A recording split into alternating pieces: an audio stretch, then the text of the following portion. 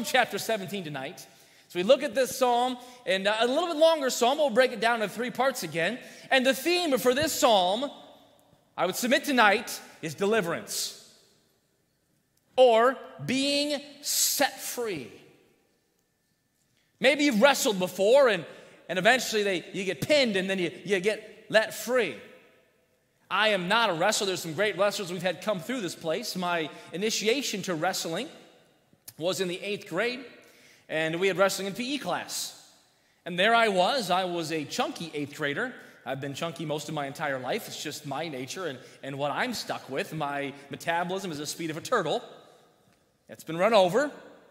Here I was in 8th grade, and the young man, or should I say the beast that I got to wrestle, his name was Mark Huff. It's funny how you remember certain names in life, is it not? Mark was a man among boys in the 8th grade. Here I am, a 5 foot nothing, and here's Mark, 9'3". Here I am, you couldn't see my muscles if I flexed and pulled and twisted, and Mark rippled with muscles. And our PE teacher said, "JD, you're going to wrestle Mark." And for the next few minutes, I was tossed around the mat. I saw the whole thing, front and back, up and down. I think he rolled me a bit in action, stuck me in the corner, I feel like. And I was so glad when it was done. So thankful. Do you like wrestling? Not that day I didn't. Not that day. And you could probably identify with some similar circumstances, but there are those times in life when something happens and we're just glad that we're done. Perhaps it's a hard day at work and everything goes wrong. And everything you touch doesn't turn to gold, but turns to mold. And you're making a mess. And you're just glad it's done. Here in Psalm chapter 17, we see some prayer. The psalmist will write, David will write to us, to the Lord and to us, about deliverance. And I'm so thankful that our God delivers not just in eternity, but in the everyday. He delivers for every day of your life. He doesn't leave you high and dry throughout this life. God is able and willing and desiring to help all of the time. Let's begin in Psalm 17, verse 1. Hear the right, O Lord. Attend unto my cry. Give ear unto my prayer that goeth not out of feigned lips. Let my sentence come forth from thy presence. Let thine eyes behold the things that are equal. Thou hast proved mine heart. Thou hast visited me in the night. Thou hast tried me and shalt find nothing. I am purposed that my mouth shall not transgress. Concerning the works of men, by the word of thy lips, I have kept me from the paths of the destroyer. Hold up my goings in thy paths, that my footsteps slip not. I have called upon thee, for thou wilt hear me, O God. Incline thy ear unto me, and hear my speech. Show thy marvelous loving kindness, O thou that savest by thy right hand them which put their trust in thee, from those that rise up against thee, or them. Keep me as the apple of the eye. Hide me under the shadow of thy wings. From the wicked that oppress me, from my deadly enemies who compass me about. They are enclosed in their own fat. With their mouth they speak proudly. They have now compassed us in our steps. They have set their eyes, bowing down to the earth, like as a lion that is greedy of his prey, and as it were a young lion lurking in secret places. Arise, O Lord, disappoint him, cast him down. Deliver my soul from the wicked, which is thy sword. From men which are thy hand, O Lord, from the men of the world, which have their portion in this life, and whose belly thou fillest with thy hid treasure. They are full of children, and leave the rest of the substance to their babes. As for me, I will behold thy face in righteousness. I shall be satisfied when I awake with thy likeness. Lord, as we approach this time tonight, we need you. Lord, as I speak, I'm asking for your help, that you would help me to clearly explain and preach from this passage truth that would glorify you, that would honor you. Lord, help this truth be a help and a blessing to us and encouragement tonight. Lord, there are needs, there are issues, there are problems that many may not even know about in this room, but you do.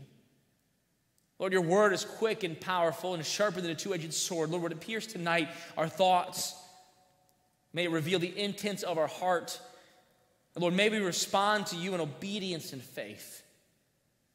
Lord, thank you for your truth, for this time. We ask for your help. Lord, we need you. We'll give you the praise and glory in Jesus' name. I thank and ask. Amen. Perhaps you've needed deliverance in life. Perhaps you've been in maybe a small situation or maybe even a large situation. It could be as small as a small bill or a loan, all the way to some type of kidnapping and threat on your life. It could be a spoken burden or it could be an unspoken burden. It could be something that is known or it could be largely unknown to those around, but still come to the point where we need deliverance. We need to be, quote, set free. The psalm we discover has been written to us by David. Sometimes in these psalms we'll know the background, we'll know what he was going through. This one, we don't know. We don't know if he was young in his life or old in his life at the time he wrote this psalm. We don't know if the problem that he's facing is because of his choices or outside of his control. We don't know if he's in a cave or in the palace. We don't know if everyone has rejected him or just merely he's in a state of depression and oppression. But we do know this, that David is pleading and asking for God to set him free or for God to deliver him. And I'm kind of glad we don't know the whole situation. Because if we knew the whole situation, perhaps we'd limit our God. And we would say, well, God is good for the saving, delivering here, but maybe not over here. But tonight, my friends, I can tell you that God is good to deliver in all aspects and all problems and all situations of life. He's that good. In this psalm, I see 3 requests for deliverance that I want to look at tonight that I think will be applicable and helpful to us tonight. The first one we find in verses 4 and 5. Now, verses 1, 2, and 3, as David prays, he says, Lord, you've searched me, you know me, and you know that there's not error, there's not transgression, there's not iniquity in my life. In a sense, he's saying, Lord, I'm not saying I'm perfect, but between you and me, we're okay. We're right. Now, I would go to mention tonight that it is so important that we are right, not just here, but here. I can fool you and you can fool me, but I can't fool God and you can't fool God. But you know sometimes who we can fool, it just seems odd. We can fool ourselves. Be not deceived. God is not mocked, for whatsoever a man soweth, that shall also reap. You ever played a game where you try to guess like a coin in a hand, maybe with a small child? You hide a quarter, or maybe your parents did this with you, and then they take out the quarter from both hands. Oh, you lost there. Oh, you lost there, right? You could trick a small child, but have you tried to play the game with yourself? Put a coin in your hand. All right, Howell, which hand's a coin in? Oh, man, I always lose this game. Oh, not my right hand. Oh, my friend, don't be deceived by your heart tonight. Don't be deceived by your flesh. Listen, make sure you're right with God. And David said, listen, my faith is unfeigned. It's correct before the Almighty. It is good. I have a right relationship with Him, and I'm asking for His deliverance. And then look in verse 4 and 5 where David asks these things. Concerning the works of men, by the word of thy lips, I have kept me from the paths of the destroyer. David says, because I've looked at your word and kept the word of thy lips, I've been kept from the paths of the destroyer. Now remember that and look at verse number 5. Hold up my goings in thy, what's that word there? Paths. Verses 4 and 5 do a little bit of a contrast in these two paths, which I believe is a contrast in life. In verse number 4, David says, I have been delivered from the wrong path because I've kept thy word. Because I've listened to your instruction, I followed your guidance. This word that's used in verse number 4 is a word that's often in the Old Testament used to describe a negative path, a wrong path. Not always, but almost always, this word has a sense of being broad, being open. It makes me think of what Jesus said, the broad way that leads to destruction, and many there be that find it. If you were to go through your Bible, you don't have to turn there, but I'll read you a few verses. In Job chapter 22, this word is used. It says, "Hast thou marked the old way which wicked men have trodden?" Here, that same word is described a way, where the wicked men, it's the old way. You remember in the New Testament that the Bible says that if any man be in Christ, he is a, help me if you know it, new creature, a brand new creation. Old things have passed away. But I imagine you, like me, still feel a pull for the old way, the old path, the path of the wicked. And David says, I need deliverance, and I find deliverance when I keep your word. If you were to continue in your word in the Bible, you'd find in Psalm chapter 119 this same word used again, where the psalmist asked this question: wherewithal shall a young man cleanse his way? Same word. The question is answered in that psalm by taking heed thereto according to thy word. You see, this way, this path, in Psalm chapter 17, the path of the destroyer, is a way that needs to be cleansed. It needs to be changed. And we find deliverance, we find the freedom when we listen to the word. Later on in Psalm chapter 119, this word's used again. Therefore, I esteem all thy precepts concerning all things to be right, and I hate every false way. There is a way that seems right to a man, but the end is not life. It's not right. It's not good. It's the ways of death. It's destruction. It's corruption. One of the most beguiling, one of the most greatest tricks of the evil one, of the devil, is to convince us that our way is the right way. The way I was raised, the way that makes sense to me, the way that I can logically see. This path, oh my goodness, I have to follow it. It's broad, it's wide, and it's the old path. And David says, I need deliverance from this path, which I can easily begin to not just walk down, if we're honest, to not just jog down, but if we're honest, we can begin to run down this path as quickly as you can snap your fingers. My friends, I imagine you, like myself, can find yourself on this old path as like that. Someone cut you off in the road, and how quickly the old nature, the flesh, the old path gets you right there. Boy, I get good insurance. I'm going to run them off the road. I hope they get pulled over. The old path, the old way. How quick our pride rears its ugly head. This is the path that we need deliverance from.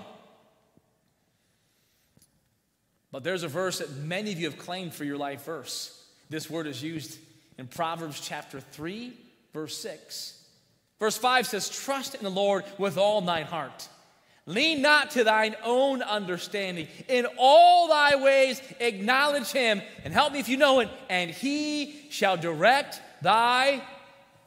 Yeah, absolutely. You know what God wants to do? He wants to bring deliverance. He wants to set you free and direct this path. Tomorrow morning, he wants to give you the direction for Monday. And Tuesday, this path. You see, verse number 4 says, concerning the works of men, by the word of thy lips I've kept me from the paths of the destroyer. Verse number 5, hold up my goings in thy paths. Oh, I love this word. This word is also used in Scripture in other places. And almost always, this word is used in a positive, eternal sense.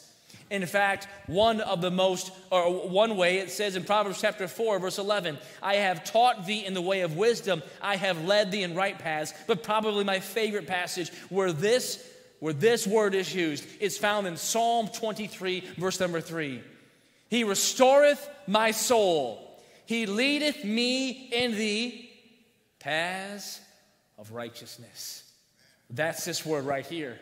And David says, listen, your word has kept me from my inclination. Your word has kept me from that wicked way. It's here. I can see it. I can feel it. And your word has delivered me. And your word has delivered me not just from this, but it's delivered me to this path of righteousness. And in this path of righteousness, my soul is restored. My friends, there are those days when our soul seems to be just burdened and weighed down. And you find the path of righteousness. I bet this happened to you if you spend some time with God. And you spend some time with God, and it's like God has filled up your spiritual gas tank. He's released you from the burden from that other path. He's released you from the sorrow, and you have met face to face with God. And you find the deliverance that he brings on his path. And my goodness, it is refreshing. It is restoring. It is energizing. It's contagious. What's got into you? God. Your reaction doesn't make any sense. You're right, but I spent some time with the Lord, and he has restored my soul. He's directed my path. My path was headed down this way. It wasn't a good path, but he delivered me. David says, I need the deliverance. You see, we didn't come here. We're not here just to deliver ourselves or to navigate this life by ourselves. Read a story about Yogi Berra and Hank Aaron, both baseball players. Hank Aaron was the chief power hitter at that time for the Milwaukee Braves. Apparently, as this story I read goes, they were playing in the World Series, and Yogi, as a catcher, was keeping his usual banter and smack talk up. Apparently, as Hank Aaron came to the plate to bat, Yogi tried to distract him by saying, Henry, you're holding the bat wrong. You're supposed to hold it so that you can read the trademark. Apparently, Hank Aaron didn't say anything, but on the next pitch, hit it into the left field bleachers. Ran around the bases. He came back across home plate, as a story that I read goes. He tags home plate, looks at Yogi Berra and says, I didn't come here to read the bat. My friends, you and I are not here to navigate ourselves. We're not here to read the bat. God can bring deliverance. And he sets our feet, all right, from this place and this path onto his path, like hinds feet up here, and we find our soul is restored. Not only is there deliverance in a path, but number two, there's deliverance in oppression. Verse number 6 through verse number 14, we see a number of verses where David is crying out and praying because there's some trouble from in and from out, from within and from without. There's some external issues and some internal issues. Throughout David's Psalms, we will often find him praying for help in his enemies. Now, if you have studied all the life of David, you would remember and find out as you study David that he was a victorious fighter. David, all the stories that we have and accounts that we have, did not lose very often. Not only was he well versed in the art of warcraft, he had a secret weapon named Jehovah.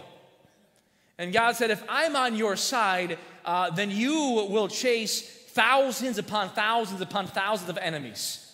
All right, I will fight for you. Now, God made that promise, but I still love the fact that David is continually going to God for deliverance. That David just it doesn't look like that David just woke up and said, wow, you know what? I am pretty good. I'm pretty good with a sling. I mean, me and Goliath, he didn't stand a chance. No, David even then said, listen, I come to you, but God is going to energize. God will work in the situation. And here David, as he often does in the Psalms, he asks for deliverance from enemies, from the wicked, from deadly enemies. I mean, David, in a real sense, had people that were swinging for him and were trying to kill him, assassinate him, destroy him. Verse number 7, particularly we see this request, show thy marvelous loving kindness, O thou that savest by thy right hand, them which put their trust in thee from those that rise up against them. This is not a surprise, my friends, when people will rise up against us. Jesus said, don't be surprised when the world hates you. They hated me first. There will be opposition in this life. And David says, there are those that rise up against me, but you save. God saves by his right hand those that put their trust in him. I need deliverance from trouble that can come from without. But I love what David says in verse number 8. Keep me as the apple of the eye. Hide me under the shadow of thy wings. So many stories, so many accounts of God's unique hand of protection on his people. Not only in the Bible do we see it, when God used miraculous methods to solve problems, from mirage to wind to hornets. He used all of that. Even in current times, we see God, and I know we're going to get to heaven and find out that God did so much more than we can see. I know we're going to go to heaven and find out how God's hand was on us. And I love David's prayer. Lord, put me under the shadow of your wings. Let me have your protection. Let me have your rescuing, your deliverance around me. All right, so that even when someone approaches, they can't even touch me because your power is around me. Your protection is covering me. You see, trouble is distracting. Trouble is depressing. I heard a story that the police are trying to stop a group of shoplifters. And these shoplifters would work, in the account that I read, they were considered a roving band of thieves. They would enter into a store as a group, and one or two would separate themselves from the group and start a loud commotion. While this commotion was going on, and the clerks and the customers were all turned in their attention to this commotion and to this problem, the other thieves, the robbers, would then take that opportunity to steal from the store. They'd walk out. Eventually, the store owner would understand the merchandise and cash was gone, sometimes hours, perhaps even days afterwards. The police worked for a while to find this particular group of thieves that would rob and steal using the distraction technique. You know what? If the devil, if he can't send us and condemn us to hell, then he'd love to distract us on the way. And he will send trouble across our path to distract us, to keep us from serving God with our life, to keep us focused on a problem. Man, isn't it sad? It's sad how quickly we can be distracted by problems. Something happens and we begin to pray, and it's almost like, Lord, are you ever going to solve this problem? Forgetting that he solved all of these problems before. Isn't it sad how you can hurt your finger? You can hurt your finger and forget how healthy the rest of you is. Forget how good it is to walk and talk and to function correctly because your finger hurts. Yet in life, a little problem can cause a great distraction and great trouble. And David here says, I need your deliverance. I need your rescuing. Distractions. I read a silly story about theft again. Petty theft was happening at the factory. And the owners were not happy, so they put some guards out front to stop the employees from stealing. Well, one guard knew one of the workers, and the worker's name was Bill. The first evening that Bill came out, he came out with a wheelbarrow and a suspicious-looking bag inside the wheelbarrow. Of course, the guard stopped Bill and said, Bill, what you have in the bag?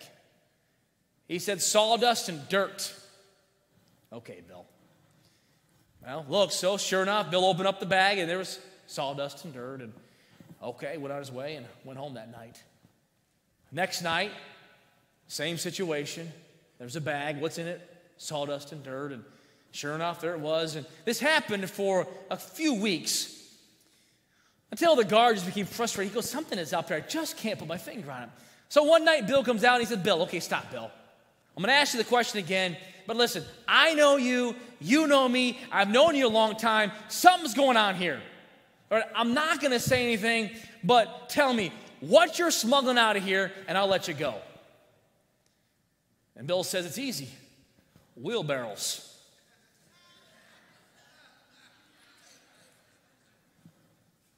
My friends, without the deliverance from Jesus Christ, we can miss what's happening.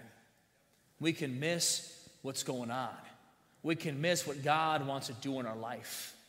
We need deliverance in our path, deliverance from oppression. But let's look at one more deliverance I find in this passage. Found in verse number 15, where David says this, "As for me, I will behold thy face in righteousness. I shall be satisfied when I awake with thy likeness." You know, the last thing that I think David is asking for deliverance from is from himself. From him. I think here David knows exactly what he's asking. Perhaps David has already had this large moral failing with Bathsheba. Perhaps he's already encountered a time when he had the people numbered and saw them destroyed by a plague by his own choosing, by his choice. Perhaps David understands that what he does and how he is does not always please God. And he says, "As for me, I will behold thy face in righteousness. I will be satisfied when I awake with thy likeness." God, I don't want to see me. I don't want to see my ugliness. I don't want to see my reflection. I don't want to see my own talent and my own life. Lord, I want to see you. I want to see your face. I want to see your likeness. And if I can, he's asking, I want to see your likeness inside of me. There are some that even think that David is referencing back to creation, where God breathed into man the breath of life, and man became a living soul. Remember that God said, "Let us make man in our image," that in the perfect creation, man was made in the image of God. The fall has hindered that image. It has tarnished that image. And one day, when we receive our glorified bodies, we will truly reflect the image of Jesus Christ like we ought to. But along the way, Christ wants to do something in us, and he wants others to see him. He doesn't want them to see us. And here the psalmist David says, listen, deliver me not just in my path where I'll keep your word, in the path that restores my soul. Deliver me not just from trouble that'll come from without and will distract me, but God, deliver me from myself. Do something inside of me. I'm not content to be me. I don't just want to continue to be me. I want you to change me, and I'll be satisfied. I'll be content. I'll be happy when I behold your likeness. You ever pray for patience? Don't. Seems like God always answers that prayer. Of course, I say that answer tongue in cheek. Pray for faith? God answers that one. Pray to be like Jesus Christ? The Bible says that he which hath begun a good work in you will perform it to the day of Jesus Christ, to the day of Christ. God has begun at the moment of salvation a work in our life, in my life and in your life, and it's to make us in the image of his Son, Jesus Christ. He carefully crafts our life situations to be sure to cut off those edges that don't please him, that don't reflect him well. And sometimes if we're not careful, we hold on to that faulty image. This is the way I am. But it's like God says, but it's not the way I want you to be. This is the only way I know, but let me show you another way. This is what I feel, so feel it from my perspective, with my power. May we have that claim like the psalmist, I shall be satisfied, I shall be content, I will be full when I awake with thy likeness. He asked for the divine filling deep in the faculties of his soul. Most of us are familiar with the slogan, prayer changes things. Often displayed on billboards, memes, social media, sometimes on church bulletins and dust cover of a book. But if David were to maybe perhaps pen this psalm, he wouldn't say prayer changes things. He would say, may my prayer change me. Sometimes, my friend, we pray for prayer to change things. Lord, change this situation. Change this circumstance. Change this problem. Change this person. When really we ought to be saying, Lord, I want you to change me. And I'll be satisfied. I'll be content. Not just when I feel maybe the pressure changes, the problem solved, but I'll be content when I awake and I behold your likeness.